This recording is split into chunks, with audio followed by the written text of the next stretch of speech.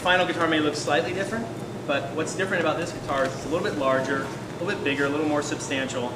The back button is right here, right-handed, so, which can be used for star power if you want.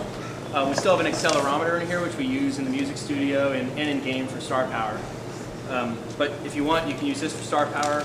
We also use this button for palm muting in the music studio if you want to play palm muted notes.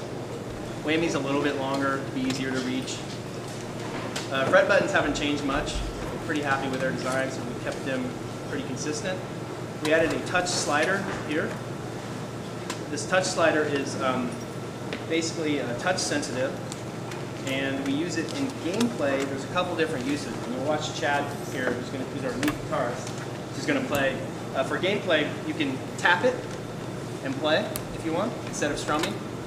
Anytime there's a sustain, you can tap, tap, tap, and then tweak the sustain and change the audio effects of the sustain, like make it play different than a whammy. A whammy just basically lowers the pitch.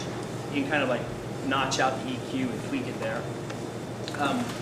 We also have sections that you'll see where there's clear notes, where there's like a line, like a roving line in between the notes. Those are, they're like tapping, and they're also slide guitar sections. So it's kind of however you want to play the game. In those sections, you can just tap, not strum, not touch any fret buttons.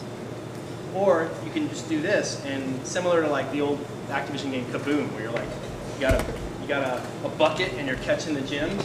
You can do that with the slide guitar. So you can, like, you'll see the column of light come up, and you can like move it around. As long as you're there when the gems are coming down, you're catching the notes. So it's good for a lot of our songs with slide guitar, and some of our songs with like more synthesizer type sounds or like space age kind of sounds and synth sounds.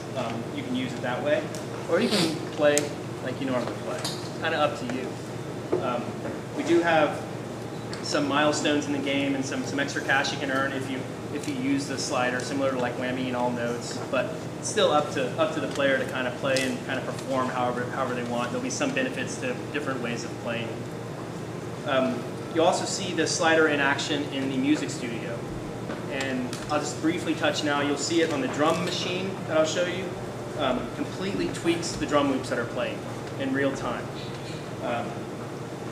In the lead guitar, the bass guitar, and the melody, which is like a keyboard, it's an arpeggiator. And I don't know if you know what an arpeggiator is, but it essentially plays notes at different intervals. So it could be 8th notes or 16th notes.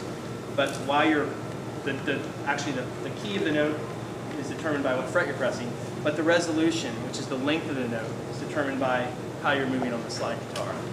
So you can hold sustains and bring it back to really staccato notes and really get into it and make really interesting kind of funky, groovy patterns with the slide guitar.